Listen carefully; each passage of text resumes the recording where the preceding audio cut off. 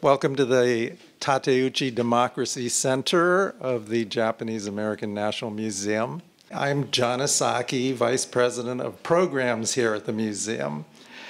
In my work here at JANM, I've been here on staff for 18 years now, and I'm continually reminded of the importance of that commission on wartime relocation and internment of civilians that happened in 1981. It's frequently referenced in programs and exhibitions, and in fact, this past year we had an exhibition commemorating the 75th year since President Roosevelt signed Executive Order 9066. And we had an exhibition that we borrowed from the National Archives, the document that Roosevelt signed that ordered Japanese Americans to the concentration camps in 1942. And an integral part of that exhibition was the commission hearings in our theater.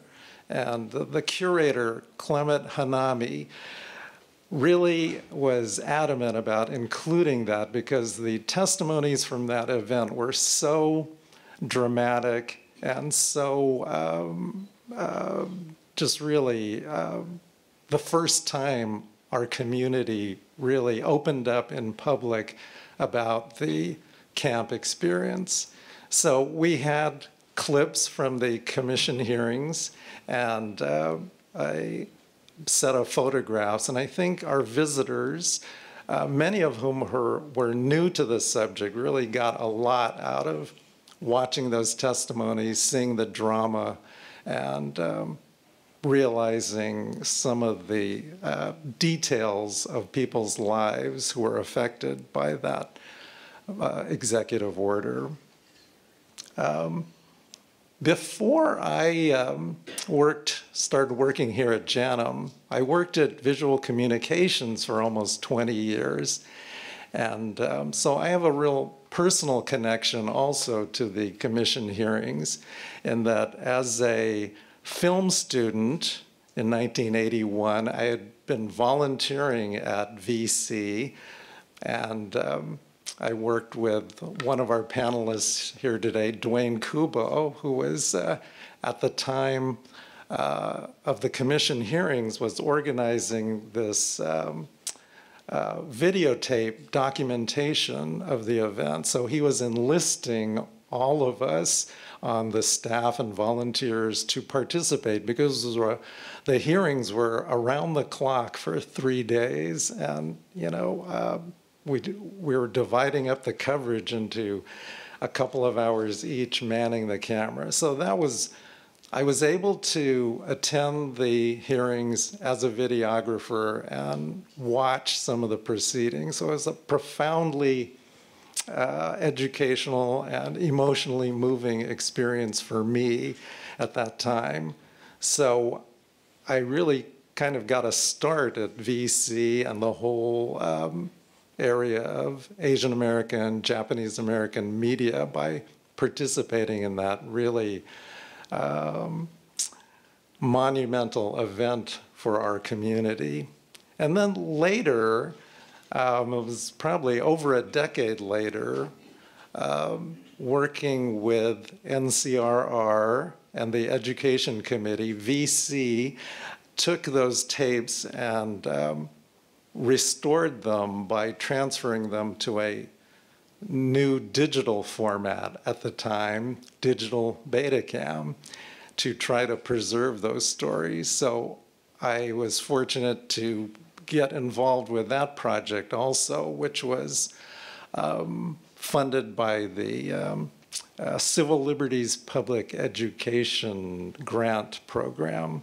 And that was an opportunity, once again, to review all the testimonies from 3 days here in downtown Los Angeles. And the committee went over and wrote summaries of all the testimonies and rewatched all that testimony. So once again, that was really just so impactful to review that material later.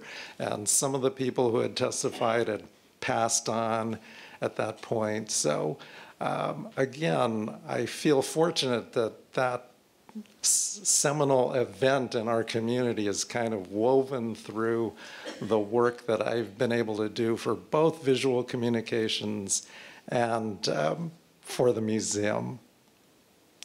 So now, this program kind of launches us into a new chapter of renewed interest, again, in the commission hearings during our troubled times. And because it's now on a DVD, it will be accessible to many more audiences and new audiences. So that makes me very pleased and hopeful that this content will continue to impact people for generations to come. So for today's program, we're very fortunate to have Naomi Hirahara as our guest moderator. She is a rare talent in that she documents our community and also writes creatively as a novelist. So she creatively interprets the Japanese American experience as well.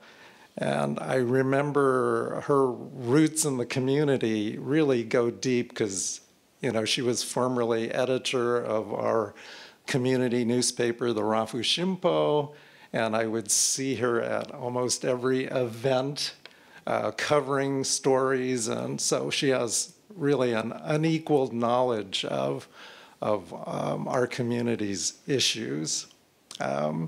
She also is acclaimed internationally as a mystery novelist, and upcoming, she has a release coming up in March of, I believe it's the final Mas Arai mystery novel. I can't believe it's the final one. Really? Anyway, so that we'll have an event here in March. March 17th.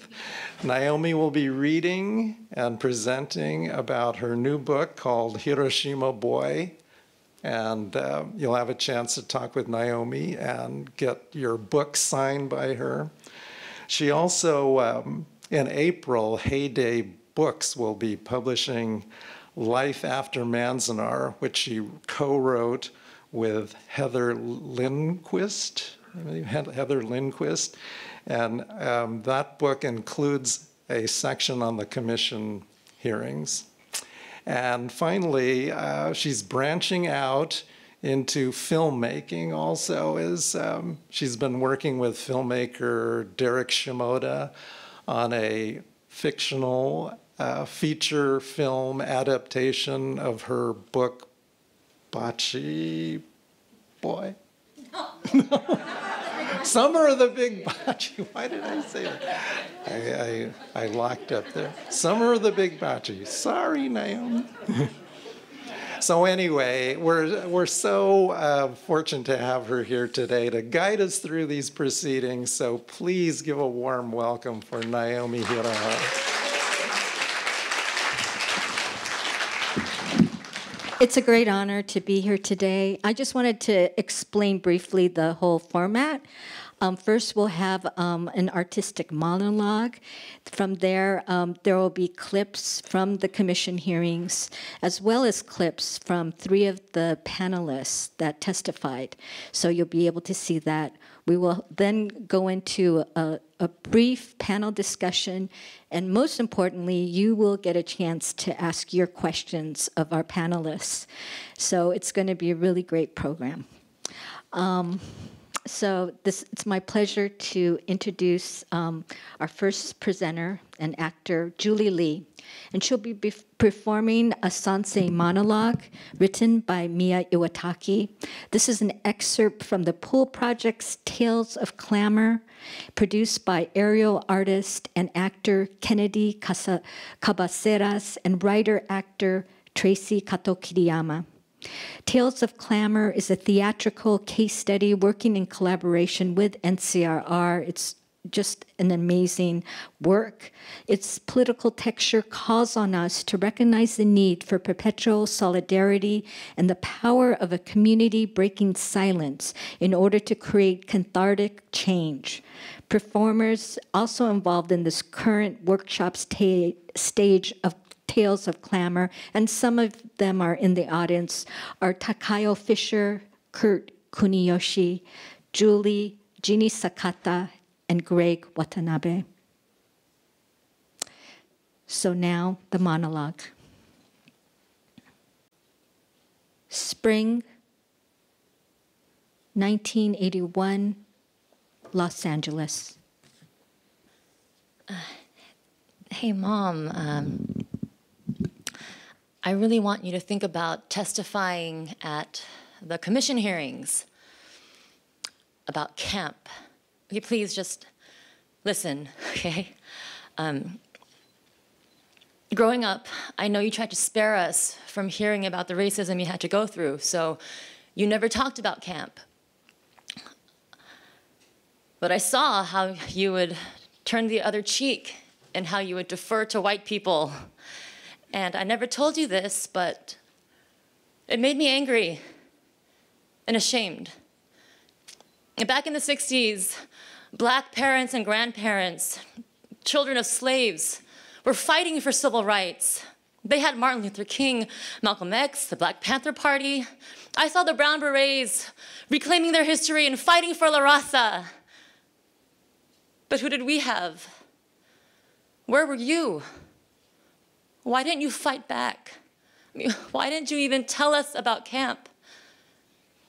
I could never figure out the silence, what was behind that silence. And it wasn't just me. A lot of other senseis couldn't figure it out either. So we got together and we talked, and I learned a lot about the conditions that existed in this country that made the camps even possible, the disgusting racism you had to face, the corrupt politicians, the legal system that shut you out, and no one spoke up for you. But Mom, now we have this opportunity. Okay, look, when I first heard that they were going to have the Presidential Commission to determine whether or not the camps were justified, I couldn't believe it. I mean, how could anyone with half a brain not see that it was a total injustice? And then they wanted to hold the hearings all the way out in Washington, D.C. with scholars and legislators and other muckety-mucks, and people who had no idea, no concept of what the camps were like. But Mom, we fought and got them to come here to Los Angeles so they can hear about the camps from you, from the people who actually lived through it. And now we need you to testify and tell them what this country did to you. Mom, we need to make sure that this travesty is documented in government records and taught in our schools so that it never happens again. You know what? Okay. Friends from the Black and Latino communities are ready to march with us. Our Native American sisters and brothers are ready to stand with us. But how can we ask them to come out and support us if you won't even speak? Mom, I know it's hard. I mean, you've kept this silence for 35 years. But you need to tell your story, testify. Only you can set the record straight. Testify. This is your time. Please, speak out. Okay, thank you, Mom.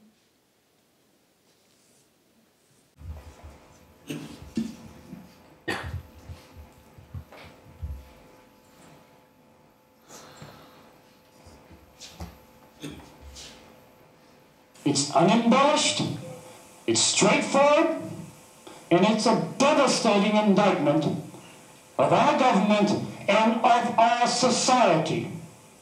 When the photographs of camp were shown at the Pasadena Art Museum some years ago, I burst into tears and could not stop the tears from flowing. All the pent-up emotion held back for so many years was released. The numbness of evacuation was finally lifted, and because of the humiliation and shame, I could never tell my 4 children my true feelings about that event in 1942. I did not want my children to feel the burden of shame and feeling of rejection by their fellow Americans. I feel that this hearing has been long overdue, for I equate the evacuation with rape. A rape victim finds it very difficult to talk about it and suffers from shock. And I think that we have been through that period where it has been difficult to talk about. I've never been able to talk about this. More people have come up to me and said I must become.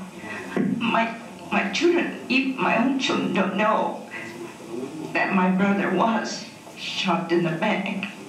When on December 7, 1941, 11 p.m., the FBI entered our home and arrested him and gave no reason. I asked him, "When will he return?" The FBI agent replied, "You may never see him again." In 48 hours, we were told to pack up and leave from the place we called home for at least 50 years or more. 2 guys walk in my house, and they came to my bedroom, and they say, hey, buddy, wake up. I wake up and I ask them, who the hell you guys are? Then they flash FBI. They say FBI. So I go, what the hell did I do? You are alien, enemy alien. On the train, first time I had a steak. So you know what some of these old men said?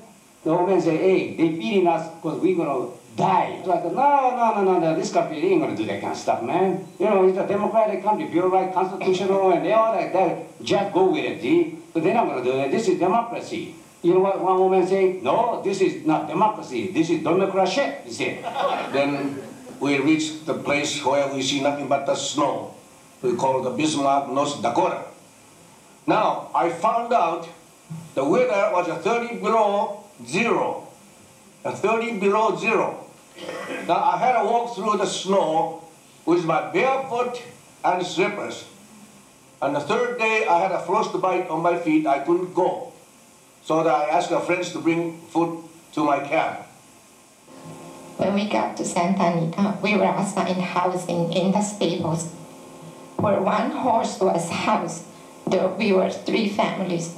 They came to say goodbye to me before being moved to Machi, Colorado, and I waved goodbye to my sister from the window. I did not know then that it would be 4.5 years before I would see any of them again. Not see my father again until the middle of 1946. This inhumane, cruel treatment and happening took place in the good old United States and not in Gestapo Germany. Hard to believe, isn't it? On August 27, 1941, at 2 a.m., we were informed that our baby had passed away. Incarcerated in a hot, dusty hellhole took tremendous adjustment, and the word gamang is most appropriate. One day in Parker, I, like other young people, wanted to go into a store for an ice cream soda, only to be told that I could not be served. For the first time, I felt racial discrimination, a reality. At the time of my birth, my mother's physician in camp performed a tubal ligation on her. She never gave her consent. As a Buddhist at that time, my conscientious objector status was not recognized nor respected, but completely ignored. Shortly thereafter, would you believe it, I was placed on the deportation list by the Justice Department. Are you willing to serve for the United States in case of an enemy invaded us? And it said yes or no. And another one like, are you willing to be loyal to the United States? And yes or no, and etc. I wrote no all the way through with my anger and disgust and frustration. The brutal action taken against us, loyal citizens. My blood was burning with agony and frustration. I was so disgusted that I requested for deportation to Japan, a country I had never seen before. Then I was sent to the lake. My feelings on this matter were just as strong as, and in full agreement with those who chose to renounce their citizenship, even though the renunciants and I took paths that were poles apart. We were the only Japanese-American family in Kodiak, Alaska. In a short time, my father and 2 uncles were arrested and put in concentration camps. I am very bitter about this. I have not seen my father since I was 11 years old. I am now 51 years old. I have missed my father very much, and I wonder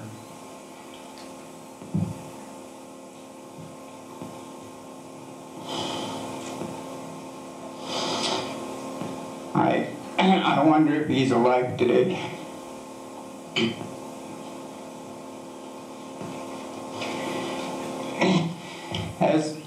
As for now, all I can do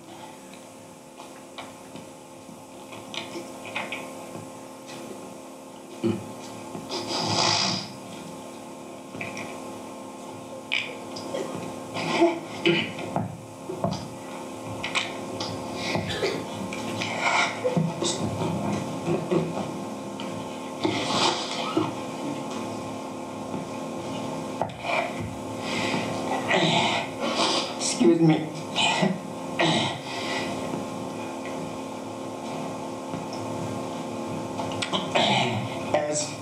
As for now, all I can do is hope and pray. Thank you very much. Thank you, Mr. Houston. We are Peruvian citizens. We were not even in the United States at the time. Now, I understand that, in fact, 5,000 Japanese Peruvians were exchanged for American prisoners of war now.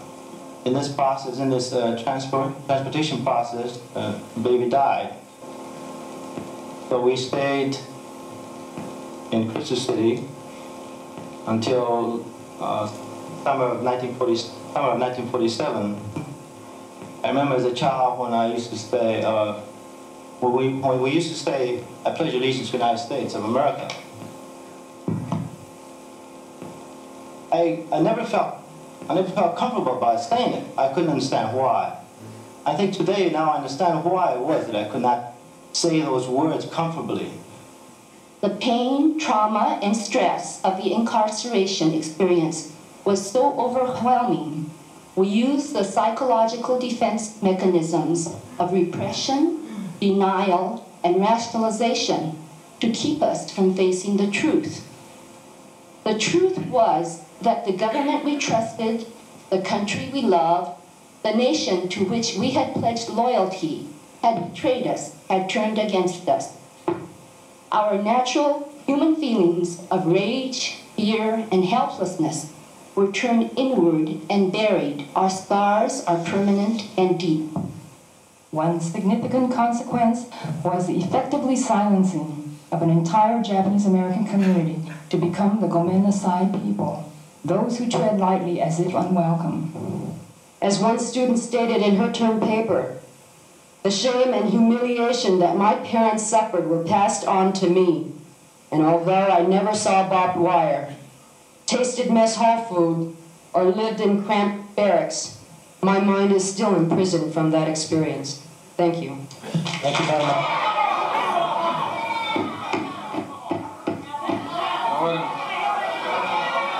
Listen, I'm sorry. If we have outbursts like this, we're going to ask people to be removed.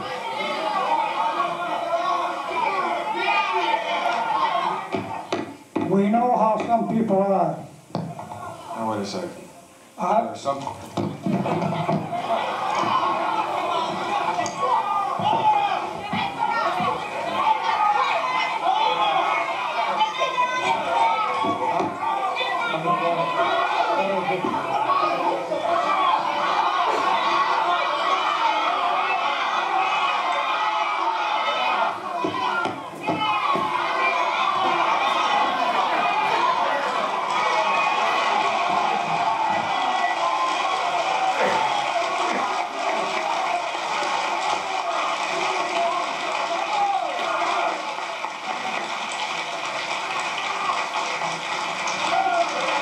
what are the economic losses? The $6 to $8 billion, although it sounds astonishing, is a minimal figure because we are dealing only with what the government allowed in 1948, okay, which, as you know, was virtually nothing. It was nothing for psychological damages, physical damages, anything that could be connected with evacuation, wrongful death, wrongful incarceration. Frustration and anger still in my blood. I now demand a monetary compensation of $1 million from the United States government.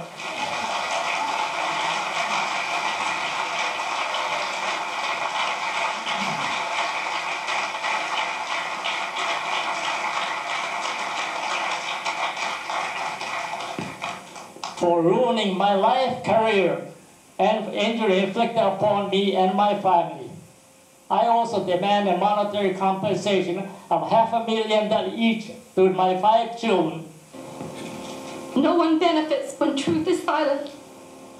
But bigots and uninformed demagogues and persecutors will become increasingly suppressive and abusive, attempting to diminish our characters through crude jokes and half-truths. I will be proud to be a Japanese, and I would want to be equally proud to be an American. I do hope my late father's ideals and expectations for this country will someday be realized. The redress we are seeking cannot return to us the years of unjustified imprisonment, emotional, mental, and physical hardships we endured, or any treasured possessions we were forced to sell or were stolen from us. Those in positions of power today who will be deciding the fate of this issue not only finalize it for us, but for every citizen, present and future, who could be subjected to collective punishment because of his race, creed, or national origin. The final judgment will affect all Americans, now and for all time. Thank you. Thank you very much. And for all those who suffered this humility and the loss of freedom, I ask the Commission to search their souls, to be compassionate. It is an opportunity for us to continue to learn and to sum up this collective experience and to channel the anger and pain into a fighting spirit that demands reparations. Thank you. And most importantly, we strongly call for direct monetary compensation to each victim of the concentration camps. This is a historic and significant event. Any compromised recommendation will be a compromise of justice. Thank you. They talk about being let out of camp in 45, 44, 43. I don't think we ever did get out of camp. I think we're beginning to get out of camp now.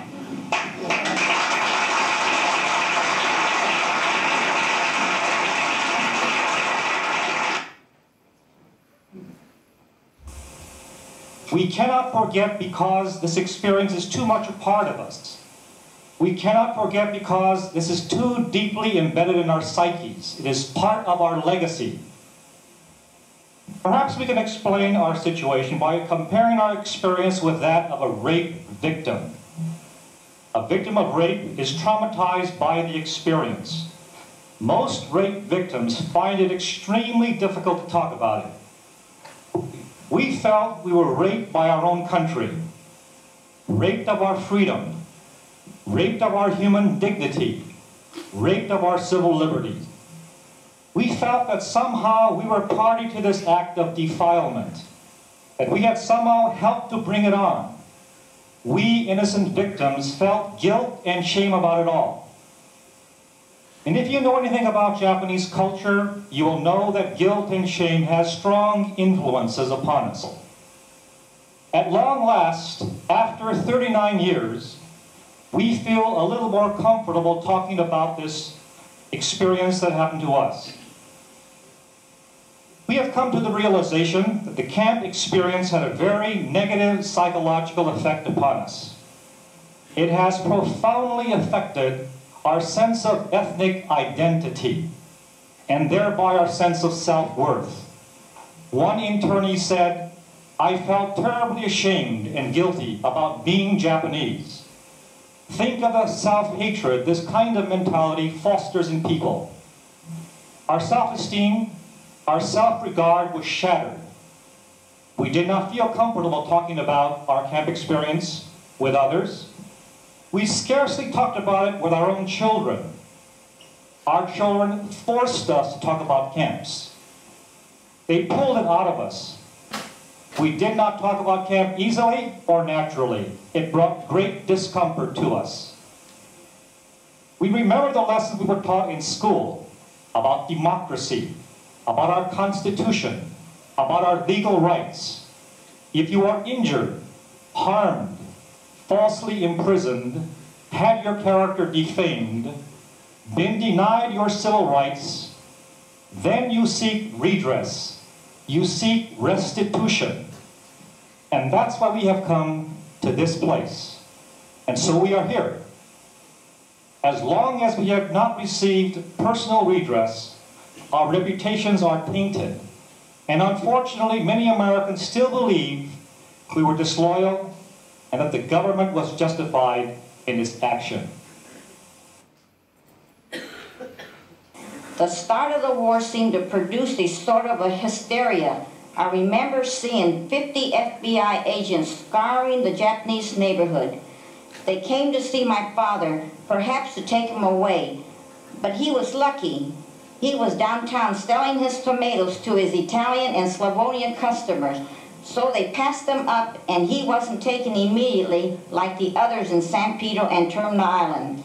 Shortly after Pearl Harbor, my brother violated the military order. When they found out that he was Japanese, they took him to jail in San Pedro. And in the jail, he was shocked to see so many Japanese Issei's who were neighbors and friends who were being held there for no reason at all. He was released from the jail the day of our evacuation. My father started to scold him for being in jail. But my brother pointed out that other Japanese were being held there and asked, what crime did they commit? My father could not find the answer for him. I just began to realize my first lesson in prejudice. We were only allowed to take with us just what we could carry. We left the crops that were about to be harvested in the field. Also left 29 years of our lives in our house. We tried to sell our things for whatever we can get. In the confusion, many people simply walked off with our things. What was left behind, we stored with a longtime friend, assuring us it was safekeeping. 3.5 years later, we asked them to return our things back to us, but our friend said it was stolen. We spent a total of 6 months in Santa Anita. Hardly anything was ready for us when we arrived there. We slept in a stable only recently vacated by horses. The first day we were given a sack to fill with straws for our mattress. The smell of the animals never seemed to leave us. I soon developed a bad case of asthma as I was allergic to Kentucky bluegrass. Without any knowledge to my parents, quietly, they took them under guards to Poston, Arizona. This all happened in 1942. In October, we were then sent to Santa Anita. No, in October, we were then sent from Santa Anita to Jerome, Arkansas. We did not see my brother until 1945 when he stopped by to see us on the way to Germany. He was inducted in the Army. After the war, I came back to California after working in Chicago with a one-way ticket and little money. I had a hard time finding housing. The War Relocation Center the War Relocation Authority referred me to government housing in which I lived in Truman Boyd Manor for 15 years. I am very disappointed in my government, for I did nothing wrong to be in a concentration camp. I developed a tremendous guilt, feeling like I had started a war or something. People made me feel like I had leprosy. I still have bad memories of San Pedro that I don't want to go back to. Being from a close-knit family, my brother doesn't want to come back to California even after all these years. My parents lost everything. The memory of the evacuation still exists in my mind. I cannot keep from crying sometime, thinking what had happened to my parents, sister, brother, and me. Now you can understand why I hope I never have to see any other or anyone or any other race in America treated like we were and put in a concentration camp again. And I will not be heard by you as a representative of this government ever. I was 7 years old when we had a Christmas party. And I remember they provided us with toys from the outside. And I got this old repainted toy. And the adult who gave it to me was rather embarrassed because the toy was clearly broken. So they passed out this stuff, and I took it, and I could see that he felt very bad. And I can understand these feelings because I have a child of my own. The last thing I'd want to give him is a broken toy. Well, I took that toy, and I threw it in the trash can later on. I looked at it and I threw it away, right on the spot.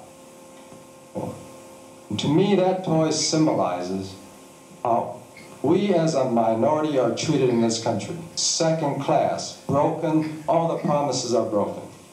And I would just like to say this. There will never be a 442 again. And I'll tell you why. The Nikkei were incredibly loyal to the United States. I mean, time after time, you hear the older Nikkei say, I can't believe they did this to me. In many cases, their hearts were full of love for this country. They gave it their all. If you try to have an all-minority army now, I'd say this country better watch out. Because that minority army may be marching on Washington instead of Peking or Moscow. We will not be second-class citizens ever again. Now, you wonder what I am. I'm one of the younger Nisseis, and I am a product of the camps. And what you're looking at, in many ways, is sort of a living cancer cell. And I'm going to multiply and really make this country sick in many ways. And the only cure for something like me is to really show me that you have a country that can live up to some of its promises. The people I want to thank in this community are the common people, such as the Nikkei domestic, the clerk, and the gardener. And you know why? They are the true heroes? Because they kept us from starving while our own country turned its back on us. They worked hard, and they never got any recognition. If it wasn't for them, we would not have gotten that.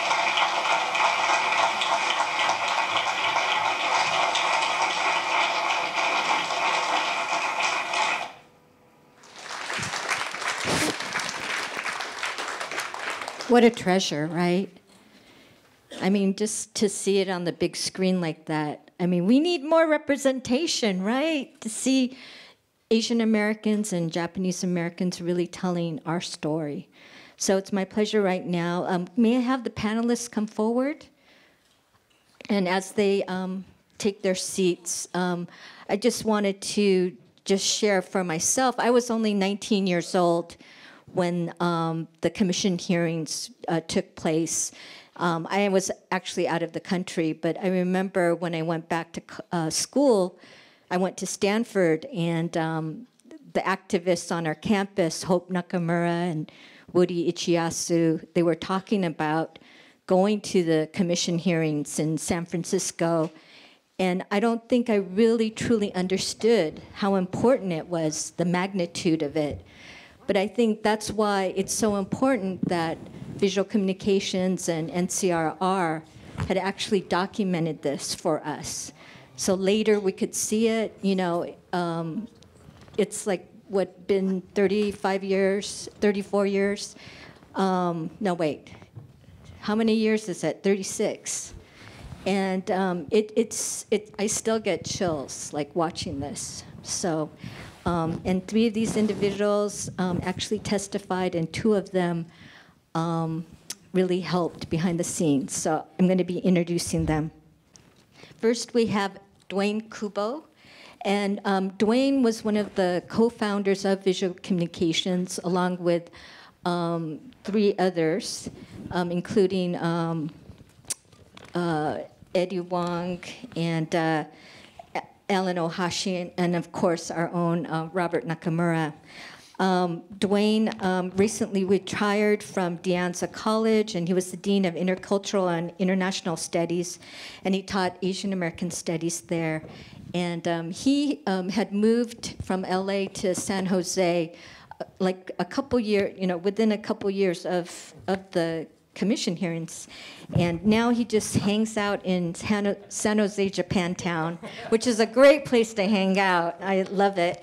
And he's created J-Town Community TV. It's a YouTube channel, so check it out. We all can go on our computers and look at it. And he has started the Silicon Valley Asian American Film Fest. Next to him, we have Jim Matsuoka, and you all recognize him from the last footage there. And he's the founding member of NCRR. Yes, let's give him a hand. You all are stars. He and Bert Nakano, the late Bert Nakano, was the national spokesperson for NCRR. And those two are given the task of recruiting people to testify. He retired from Cal State Long Beach. He was the associate director of the EOP department. Next to him is Harry Kawahara, a retired faculty member of Pasadena City College. Yay, Pasadena. I have to give props to my hometown. And he was instrumental in starting Asian American Studies at PCC. He was co-chair of the Redress Committee for JCL Pacific Southwest District during the hearings. And he also helped to prepare witnesses who testified before the commission. Next to him, we have another star from the footage we just saw. Evelyn, what did you say? What were you shouting? With Lillian Baker. Get her out of here. Or get her out of here, okay.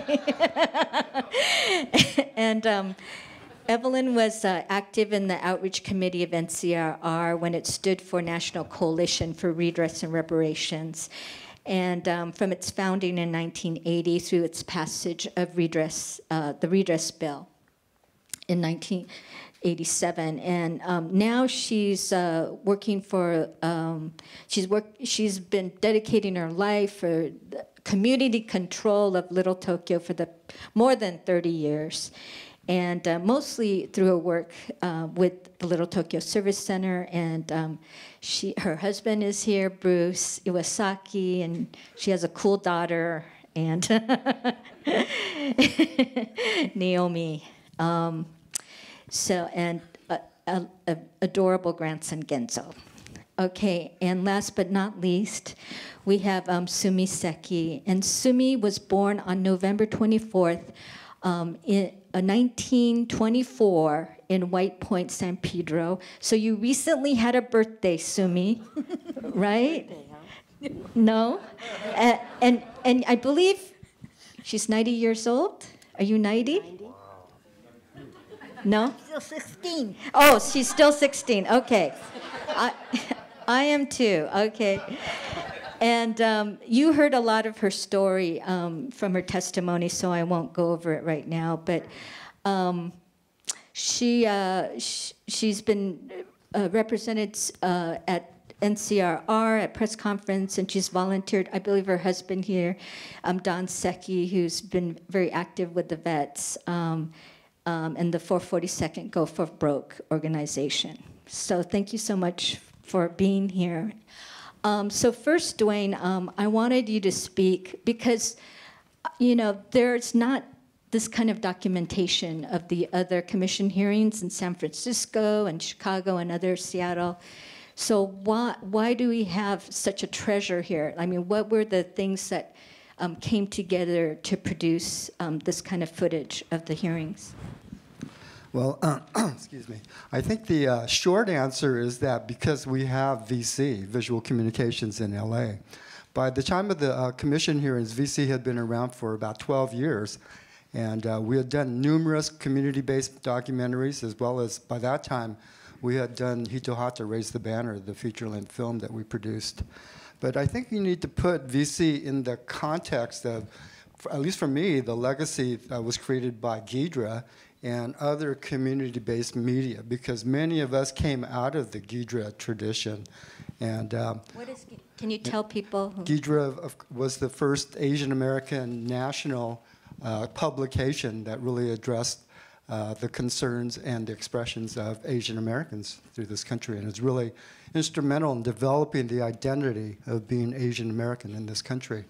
And so myself, Bob, Eddie, I think we all worked at one time or another on Ghidra, and I think we came out of that tradition. So I would put that beginning here in LA as really the reason why we were really ready to document the commission hearings. That was kind of a natural. And what I found interesting from the footage, I recognized people like in the audience. I think there was Wakako Yamauchi and, you know, all these faces. Frank Chen was there, I think. But so how, logistically, how did you organize it? How many, you know? So it was a production that was done in typical VC fashion. That is, we went out and begged and borrowed equipment. By that time, well, we knew that it was going to be many, many hours of testimony. So we didn't have, let's say, we didn't have VHS equipment that enabled us to video record for 2 hours at a time. So we had to actually borrow that equipment. We had to ask for volunteers, put a call out to see who would want to actually work on this. And I distinctly remember writing a proposal to NCRR, to Jim actually, for $400 to try to fund the raw videotape stock that we used to document the entire commission hearings. We didn't even have the $400 that would cover that. So, but again, I think it's really in the tradition of community-based media that all of this was done. And I just want to, I have a few things that I wanted to say regarding that. One, many of you know that we don't have many credits on early VC productions, and I just wanted to point out that there were a number of people that worked on this, including John Esaki, who introduced this program today. He went on to become part of the Media Arts Group here at the museum and is now VP of Programs. Alan Kondo was on the crew. He later worked with NCRR on the Justice Now, Reparations Now video and continued on with visual communications as well. Janice Tanaka worked on the program. She's done many documentaries for this museum and continues as a filmmaker today. Art Nomura, who actually loaned us a lot of the equipment that we used to shoot this. Takashi Fuji, and of course we had Bob Nakamura, the founder of VC, shooting still photographs during the commission hearings. And I also want to add that another one of VC's founders, Eddie Wong, did document the San Francisco commission hearings, although we're still looking for that. So I really have to commend NCRR VC in retaining this material. You can see how valuable and how moving it is. And the fact that it still amazes me today that I think these are still maybe the only documentation of the commission hearings that exist throughout the country. And so that's just amazing to me. Yeah, and you know, like everyone has a camera now, you know, on their phone, but it's like, how is that being preserved? You know, it's one thing to shoot things, but how do you keep it for posterity? So that's an important issue. That's why we have J-Town Community TV. Okay, you could talk about it later. I just wanted to add one other thing, and that is that we as individuals are also part of NCRR, so it wasn't like we were coming in to shoot these as a third party. We were part of the planning of it, and we knew that we would be videotaping the commission hearings. Definitely. So, Jim, what I wanted to ask you is, well, can you give us kind of a larger context? Because when they were first discussing the commission hearings, not everyone felt it would be a necessarily good thing. There was some skepticism, like what was the government, would the government really listen to what people had to say? So just your thoughts of how were you and Bert able to convince people to actually testify, and can you kind of go through that. And I think it was, you didn't get too many volunteers. It was like 3 weeks into it, and not too many people had volunteered. But how did you go about it? Well, trying to get Nikkei to speak in public and do all these things is very difficult. It's like pulling teeth. And I think with about 3 weeks to go, I asked Bert, I said, how many people do you think we have? He says, as far as I know, we only have about 8. So I was like, oh my gosh, that's going to be a public relations disaster if it's sort of like we give a party and nobody shows up. So we had a meeting that evening, our general meeting, and people asked me, well, how many people do we have? And I said, I don't think we have too many. And I said, you know what? I think everybody in this room, there was about 12 of us, are going to have to volunteer to testify. So right then and there, if you do the math, that's 12 times 8. So they gave us at least 20 on the spot there. And toward the final week, all of a sudden, it was sort of like a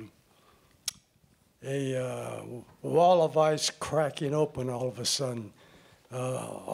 We looked around and people were coming through the door in a sense that, and then we had to get on the phone and ask people to come down to help us, to help people fill out the forms and write all of this. And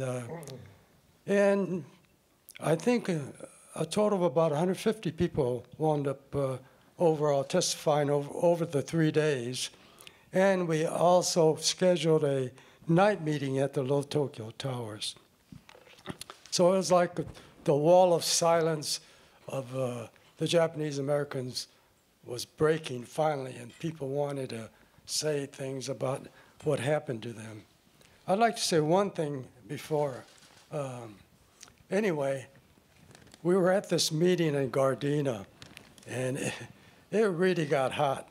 That lady, Lillian Baker, was there. I swear that woman was always around. She was the one yanking the paper away from Jim Kawa Manami of the 442nd. And the Nikkei at this meeting, we had to separate the two because they were going to go at each other.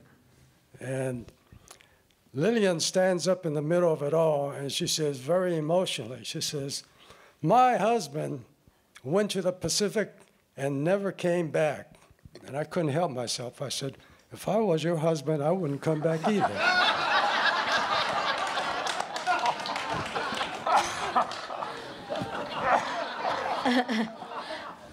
I recall when I was at the newspaper, Lillian Baker was still alive and writing into the Rafshimpo regularly. Sumi, I believe when you were there when Lillian Baker took the paper. Can you just, do you have any remembrance of that moment? All I remember was that she stood up and grabbed, I think the lady that was testifying, she grabbed her paper and she made an uproar, and they had to escort her out of the hearing there. I remember her, but that's about all. And I was so scared when I had to testify. I'll never do that again. I'll never testify again. So did you practice? You had written something. Did you practice it before you testified?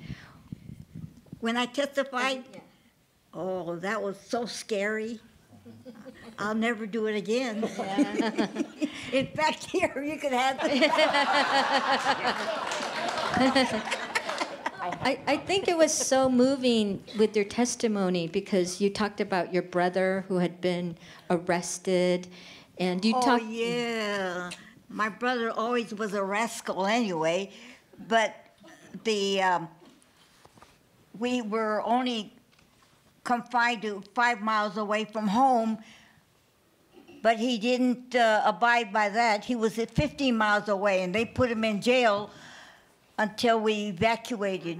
April the 4th, 1942, they released him to go to Santa Anita. We went to Santa Anita. and he wouldn't stay in Santa Anita's. He jumped the fence and he went to the movie. He got caught, and they sent him to another camp in Arizona, and they never notified us where he was or where he had sent him. So we really don't know where he was until one of our San Pedro friends who was in Poston wrote to my father telling us that he saw Massa being escorted by the police into the mess hall from another camp into Poston, and they marched him back into the prison again. And then it was until after induction to the Army that we saw him again. But until then, we didn't know exactly where he was. But to us, I think evacuation was a terrible memory for us. From the very beginning to the last, I think it was. But I don't know, I was a teenager and I was a rascal in those days, so. Kind of runs in the family, huh? Well, maybe, Harry, you could help us to like set the scene, because there were 9 commissioners. They're mostly white men. There was only one Japanese American commissioner, Judge Maritani.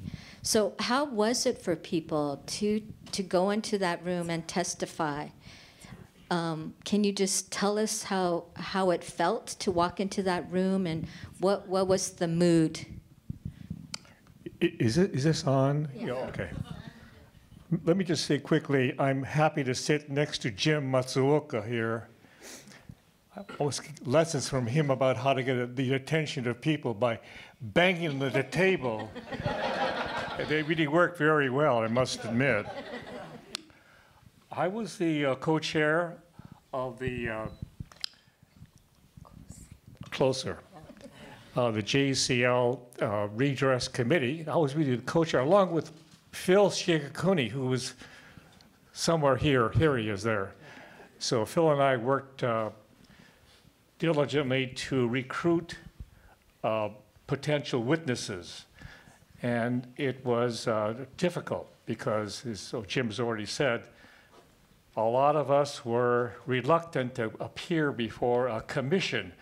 It was very intimidating.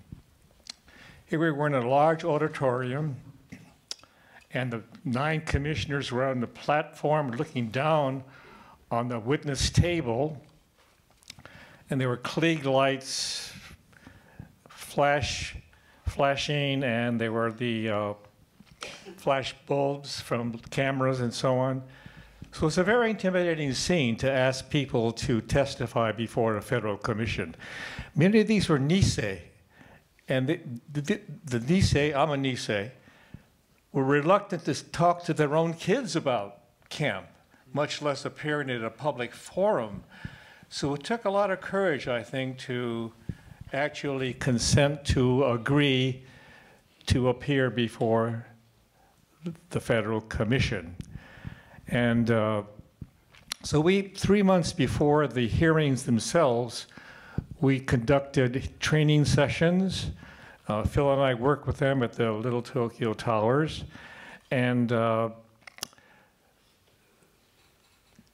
spent some time trying to alleviate their fears about appearing before the commission in public.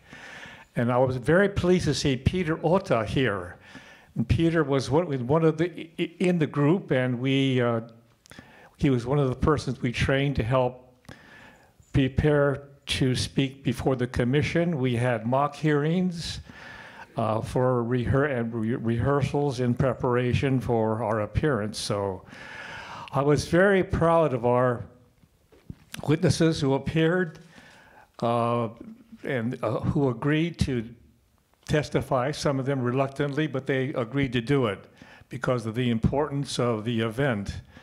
And I can remember going to the hearings, and the witnesses were very anxious and nervous, which I can understand. But they spoke, I think, very powerfully in an awesome manner. Their hands were trembling, their voices cracked, and as you saw, some of them broke down in tears. So they delivered a very powerful message, and I was glad to be part of the effort to make an impact upon the commission, which I think we did. Let me just say this quickly. I was the co-chair of the JCL committee. I was in regular contact with Bert Nakano. Bert was the lead person for redress for NCRR, and both of us felt it was very important for us, JCL and NCRR, to work together. And we were in total agreement, so we coordinated a lot of our efforts to recruit witnesses, and we were in regular touch with each other to maximize our impact. Do you think the commission hearings helped to solidify that relationship, or it was already in existence?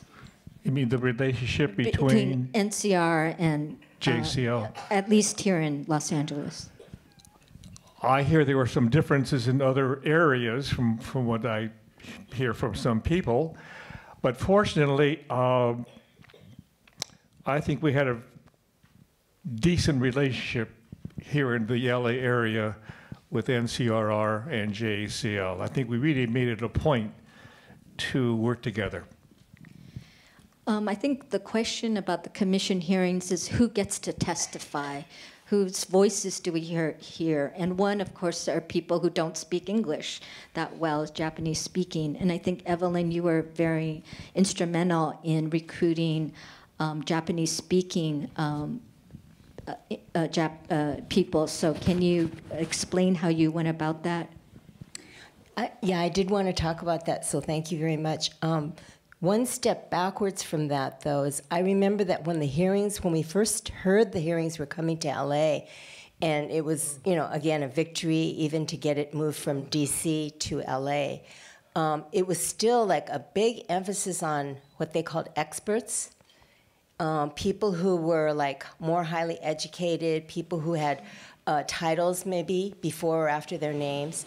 And I think for NCRR, our attitude was that it was the people, the regular people that Jim mentioned in his testimony. Those were the people whose voices really needed to be heard. And a lot of those people at the time were Japanese-speaking people. We forget because most of those folks are gone now. But I remember I wanted to call one person's name out. She couldn't make it today because she had another commitment. But Yasuko Sakamoto, who was a social worker at Little Tokyo Service Center, but she was born and raised in Japan, didn't experience camp herself, but I think because she worked with the Issei, the first generation folks, down to earth kind of folks, she really took it upon herself to make sure that the testimony of Japanese-speaking people was part of the mix.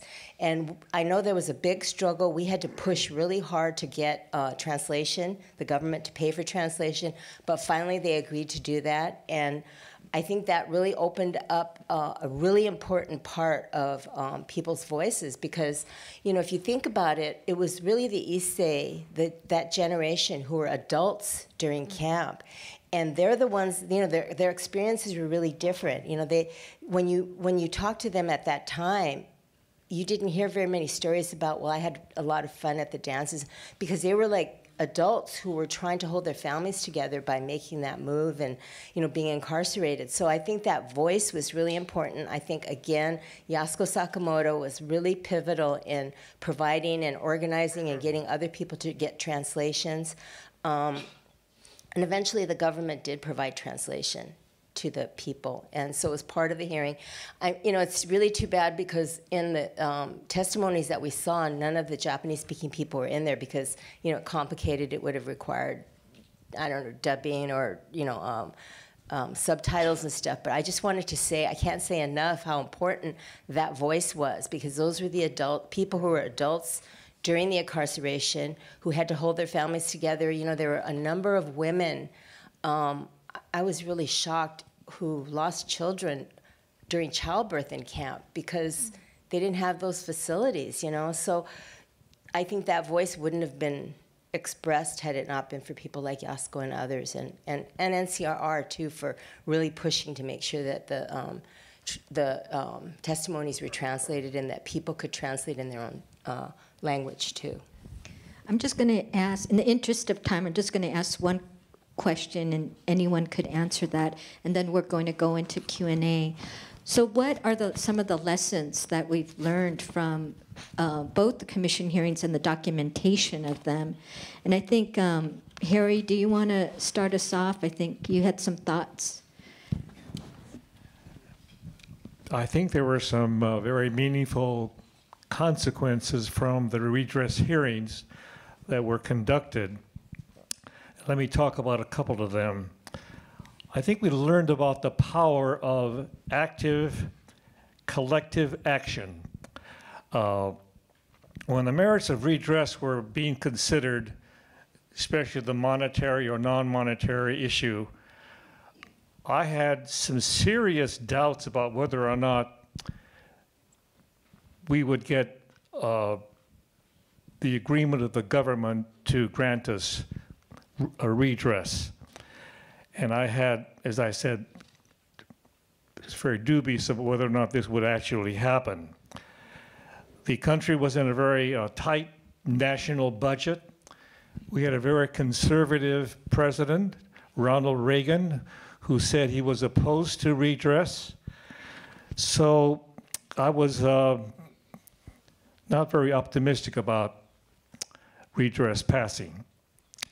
But nevertheless, those of us in the Japanese American community pushed on, and we contacted a wider circle of supporters.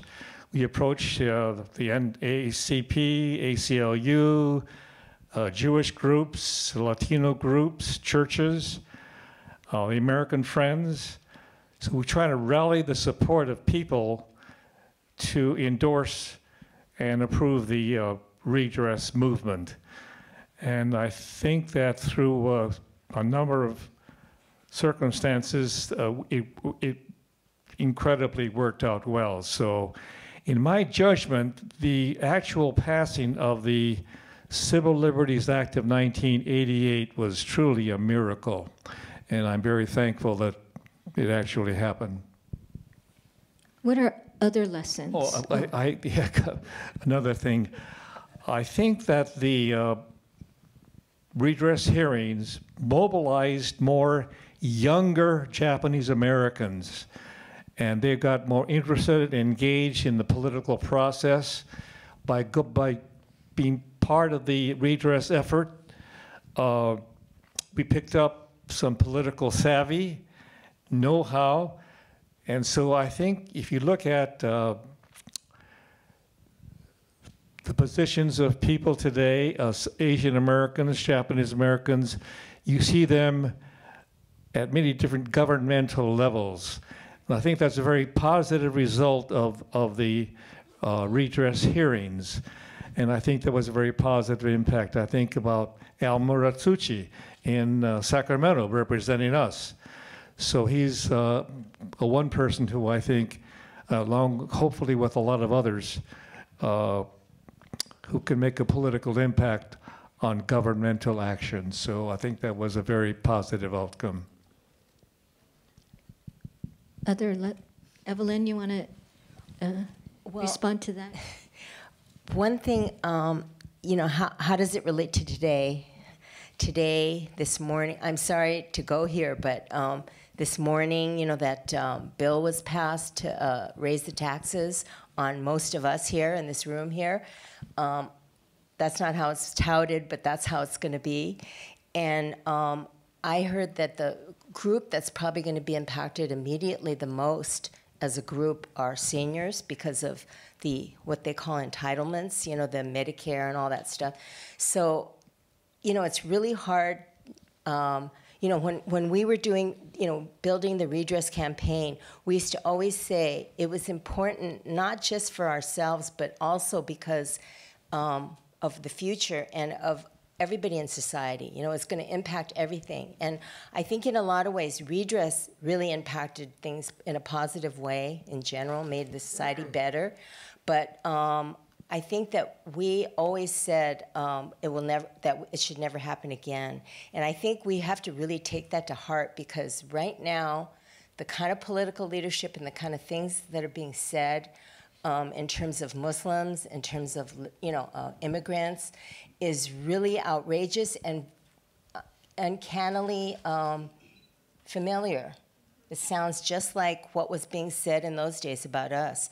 So I think it's really important for us to kind of take that part of it to heart, that lesson, that we can't let it happen again. We can't, because it happened to us. The impact of it was horrible, and we can't let another group of people suffer something like that again. And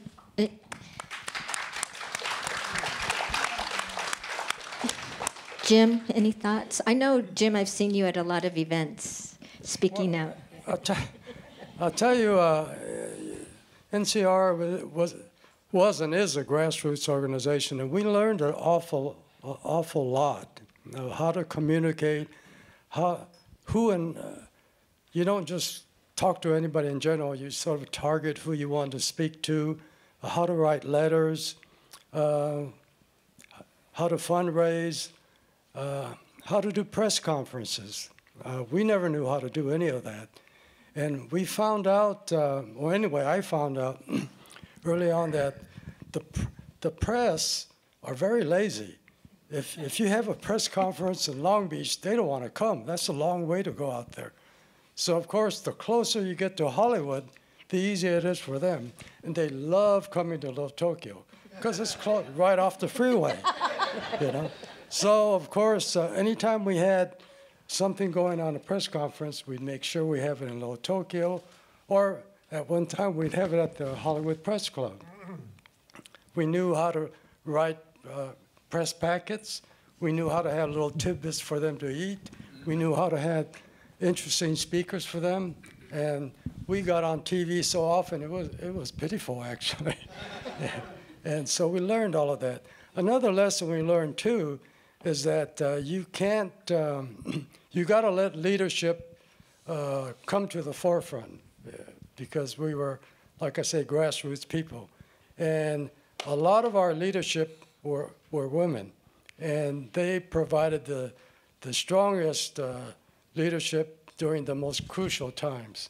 And I know, because anytime I got off base, I get a phone call from Lillian Nakano, and she's saying, Jim, I know what you're saying, but don't you think we should hold that off until we pass this thing? And at the very end of it, I said, of course, you're right, Lillian. And so I call her the quarterback. So anyway, you've got to let the people provide the leadership, and I think it works out for all of us. How about you, Dwayne, in terms of like just documentation and political mobilization? Actually, I'll just follow up with what Jim said, because I think the most striking thing for me was just, so I wasn't really confident that people were going to be able to express their stories in front of the commission, but once people started talking, it just started coming out, and I was just amazed at the courageousness, the detail, and really the emotion that was behind the testimonies. And I can remember being behind the camera shooting some of these testimonies and tearing up and fighting to keep the camera stable, et cetera. But the stuff that was coming out was just amazing, and I was just so gratified to hear all of that. So I think the lesson is that people stepped up because they knew that they needed to, and we just have that faith, I think, in our community that they can do that. So thank you, Sumi and Harry and Jim, for all stepping up. We really appreciate it. I know you all have questions. So who has the cordless microphone? So if you have a question, please raise your hand. Are the Japanese testimonies available in Japanese? Yes. It is in Japanese on the... Subtitled. Oh, subtitled. Okay, thank you very much. And by the way, just wanted to, I don't think I thanked Julie Lee. Did I? I mean, it's like, so thank you so much. And Julie is the artistic director of Kotofu, which is the oldest Asian American improv group. And she was my sensei. She was my teacher. So you're never too old to do improv. And also I want to give props to Steve Nagano, who edited all of that we saw today. Thank you.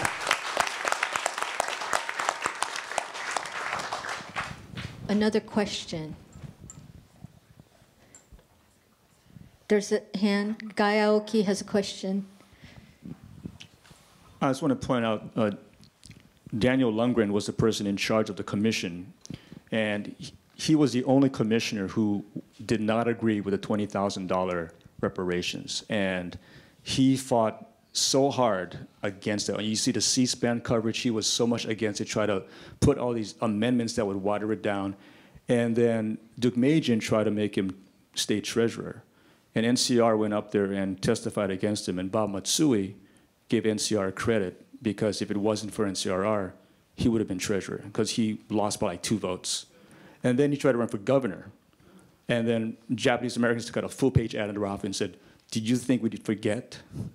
And we went after him. So that's that for that as far as he's concerned. But I want to just thank Jim and all the people at NCR and JCL who got people to testify, who got the community from shame to outrage to being proud. I was in the LA Times in 1988 when the bill was passed, and my boss, David Kishiyama, he said, you know, when the commission hearings happened, he shook his head, he goes, the letters we got were overwhelmingly negative against it. Like, you guys, it was for your own protection. It was, we couldn't trust you, all the BS that people were fed for decades. And by the time the bill was passed, he said the overwhelming letters were positive for redress. So to turn around the community in less than a decade is really amazing on such a racially divisive issue. So I think people who helped this, you really should be proud of yourselves. And, yeah. And I wish there had been a clip of Jim Matsuoka's response to Senator Hayakawa, because he said the most outrageous things. Jim can fill you in, but Jim Matsuoka, you continue to be my hero.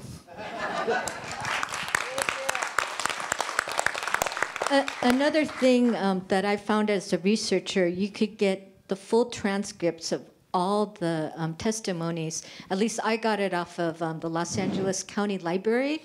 If you go on there, you can get it. If you have a library card, it's on, not Los Angeles City, in Los Angeles County. And they have the full testimonies of every single person. And it's like you're reading a play, right? It's like incredible. Okay, and another question. There's this gentleman here. Oh, there's 2. We'll get to you. Well, in this day and age, I guess if the hearings were going on today, everyone would have their cell phone out to document the hearings. But back then, it was really $400.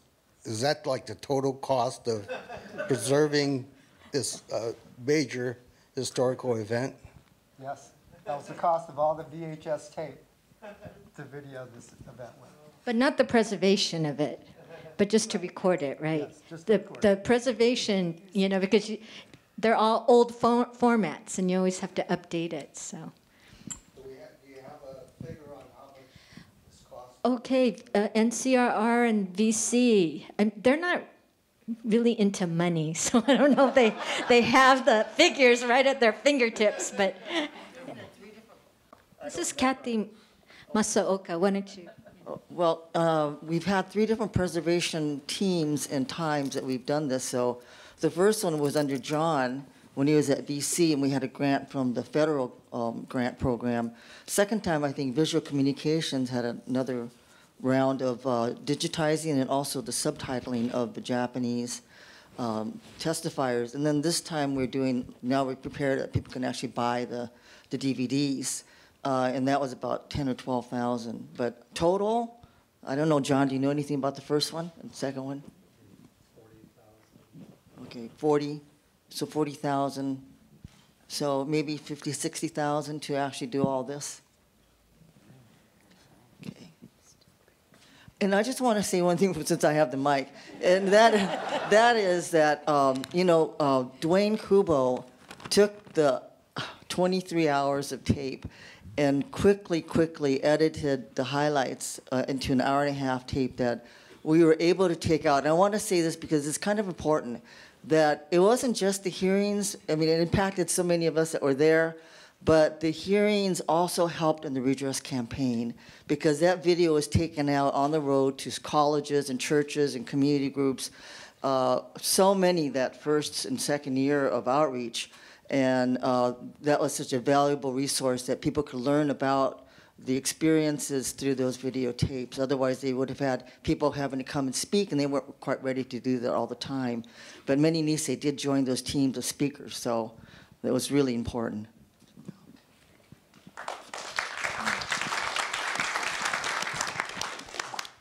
Hi, yeah, in the video, I don't think I saw any faces of the commissioners. Was that on purpose? Were you told not to show their faces, or was that for economical reasons? Actually, there were shots of the commissioners in the video, but I think we just saw a short clip.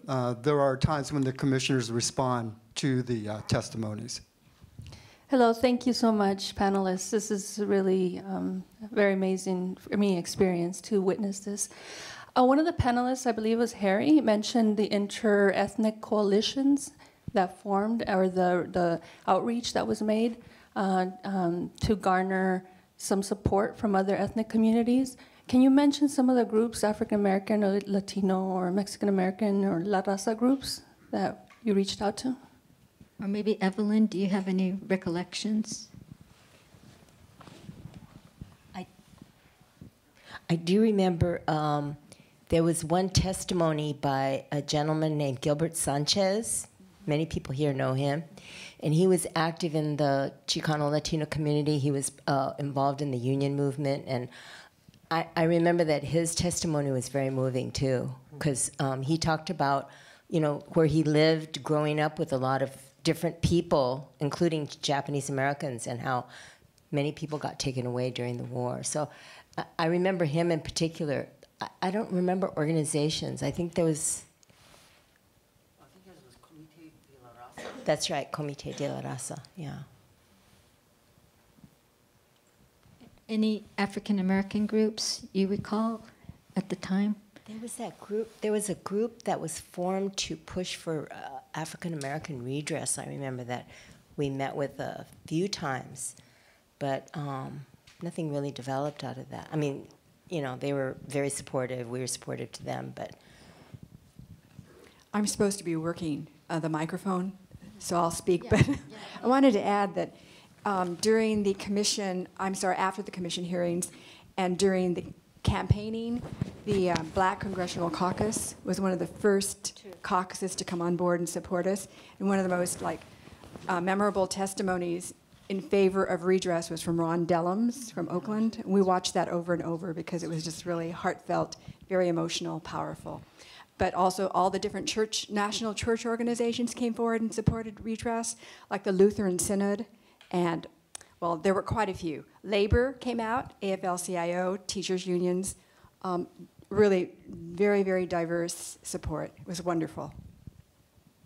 Thank you. That's K.O.G. of NCRR. Just to add to that, I think, thinking about it, because I can't remember anything nowadays, but...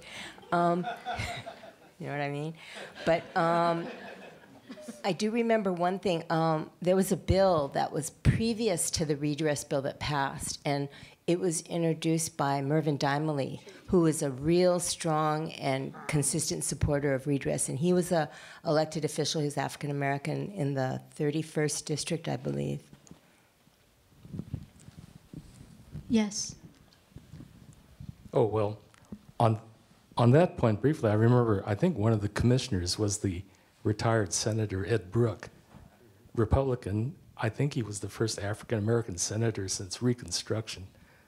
But the question, I was hoping the panelists could help refresh my recollection on something.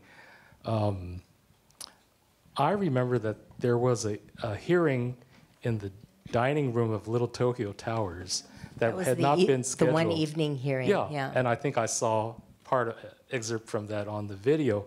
And I was wondering if some of you could talk about how that hearing came to be, because I don't remember it being originally scheduled. So it's a great thing if that hearing at Little Tokyo Towers has been preserved. I think it was a great thing that it was preserved. And what I remember, and Kathy should actually add, she should be up here too, but I remember that there were only daytime hearings initially. Not only was the emphasis on experts, that changed, but during the day, that was the only time the hearings, so that meant that people had to take off work. So we pushed really hard to get an evening hearing so that working people who couldn't get off of work could participate and come. And I think two things I remember from that hearing. One was, it was really great it was at the Towers, because a lot of the seniors who lived there could come down to the hearing, they just had to come downstairs. But the other thing was, I remember, I think there's a little clip of it, but there was a writer named, I believe his name was Bill Shinkai, and his quote was kind of cut off a little bit, but it really struck me because he talked about, you talk about the camps being over and people leaving camp in 1944, 45, but really we've never really gotten out of camp, and we're just starting to now after the hearings, after people spoke out and testified and stuff. And I remember that was really, really a moving thing, and it really encapsulated in a lot of ways the impact of the hearings. Yeah, I'm wondering, what are your plans? You had mentioned that it was about $50,000 or perhaps $60,000 to get it this far. And has all that money been raised, and are you fine with that? Because it seems, I'm just wondering, what are the plans for putting this information out further? Now we have YouTube, now there are ways of renting a movie instead of having to buy it, and through the internet it's more easily distributable. So are there any, what are your thoughts? Because it should be more widely seen. I just wanted to briefly mention what's available right now. The NCRR Education Committee, and that includes Steve Nagano, Patty Nagano, Kathy Masaoka, Suzy Katsuda, and Janice Yen. They have been working, and they've created a single DVD compilation tape, compilation that's available today for your purchase, so a little bit of a money thing. And it also has a menu, and that's going to be on sale today in the lobby for $25. So I know that wasn't quite your question, but I just wanted to mention that right now. And there's also now a full set that's available for institutions and individuals at a reduced rate of $250. But Kathy, why don't you come up here and just, in terms of her question about like getting it out, and Dwayne, if you want to comment too, like in terms of like are there any discussions about streaming or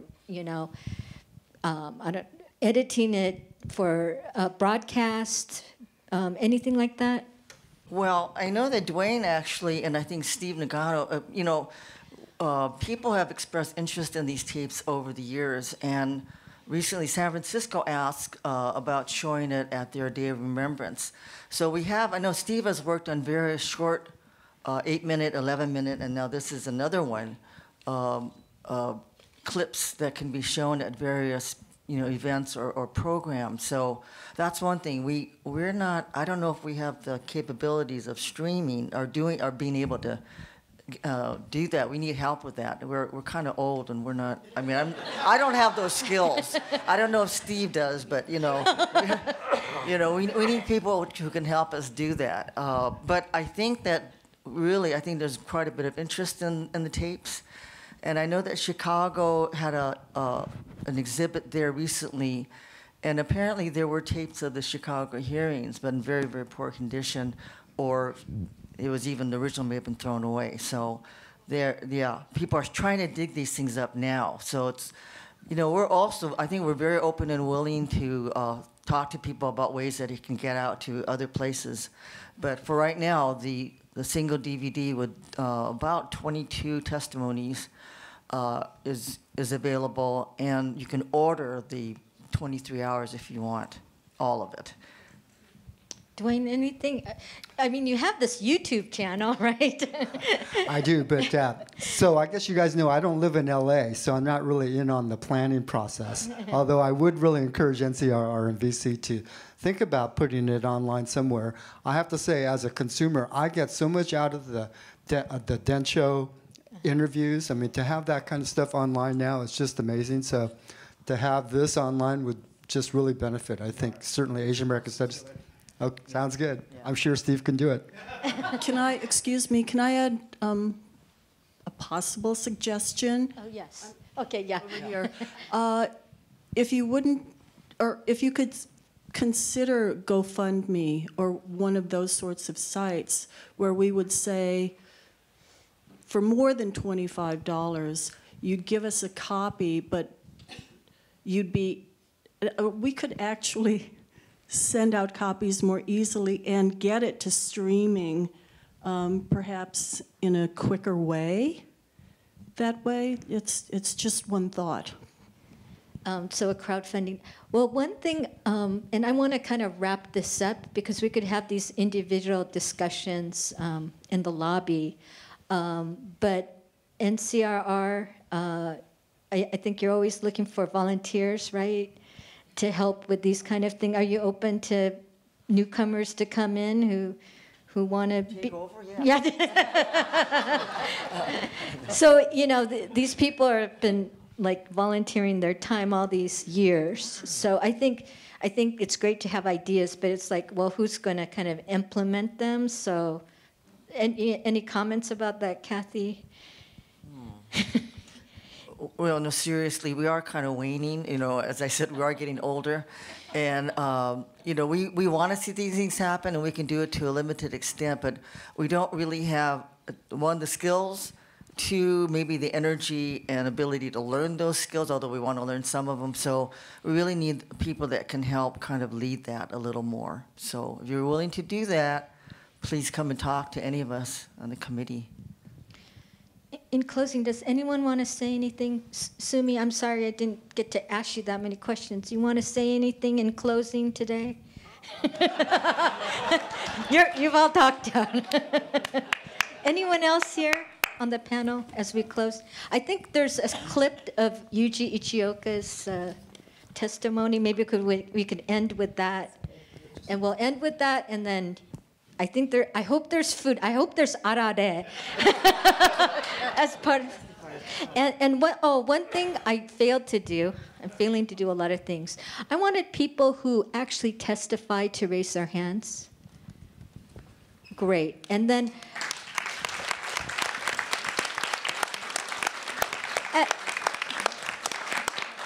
after we see the Yuji clip, can you come down? We want to take a picture with you all in it. And number two, who attended the hearings? Okay. Who attended the hearings? And then last of all, who are related to a person who's not around today but testified? Okay, great. So thank you all, and we'll end on Yuji's note. And please, those who testified, please come down. And everybody, get your arare out there. There's also a lot of flyers and things, because this is all about community empowerment. So there's a lot of different things you might want to get involved in, and those resources out there as well. Do I need to say anything else, Kathy? Okay, so here's Yuji.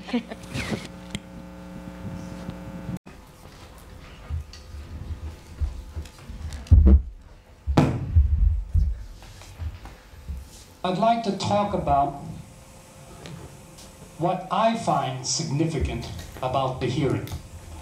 At the beginning, when I heard about the hearings, I said, the hell with it. I dismissed it with contempt. I changed my mind because I heard what the Niseis were saying. And that affected me very, very personally. But the Niseis and the Isseis and the Sanseis, the few Isseis, have given their testimony. It's unembellished, it's straightforward, and it's a devastating indictment of our government and of our society. To me, it's a collective catharsis. It's a kind of rite of passage. We've had it. We've shown too much respect, too much deference for too long. That's over now, from here on out. We will not ganan no more. We have been victimized, but that we have endured. If adversity is a true test of character, then we Japanese Americans have passed the acid test. We have demonstrated that we are dogged, resilient, and yes, while being modest, a courageous people.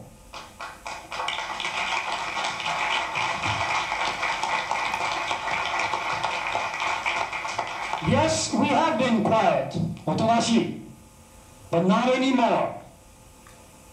We have become the opposite, yakamashi.